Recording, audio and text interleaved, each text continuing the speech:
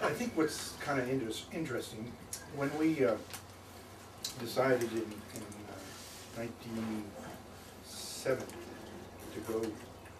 to join the institute, the Ecumenical Institute. Okay. And we were going to intern in the Cleveland Religious House.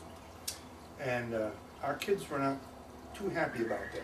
How many kids? 3. And they were how old then? 10, 6, and 4. No, 10, 8, and 4. But then it was at that point it was decided to start 2 auxiliary houses in Indianapolis and Cincinnati. And so we were assigned to the auxiliary house in Indianapolis. And the kids said, well, that may not be so bad. So that was a helpful shift in image for them. This was the college, the chiropractic college campus. We were in the president's house. Well, we went from Indianapolis to Amarillo, Texas.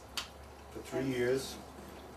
And that was a hoot. That was because we were assigned with 2 other people from New England, the Whitneys, Claire and Ken. And we were strangers, we didn't have jobs, and we talked funny. And that was another reason. It was it was when all the priests were leaving the priesthood. And these guys were so sad. And the John Birchers were around, and so it was a very difficult, a training ground for life, for sure. It was boot camp.